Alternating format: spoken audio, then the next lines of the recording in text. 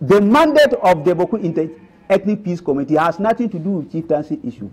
Ours is to work within our own communities to ensure that there is peace and sanity, so that everyone can integrate, everyone can come in to transact whatever he or she need in one another's area. That is our core mandate. But they are rather withdrawing the time that Bawku need peace most.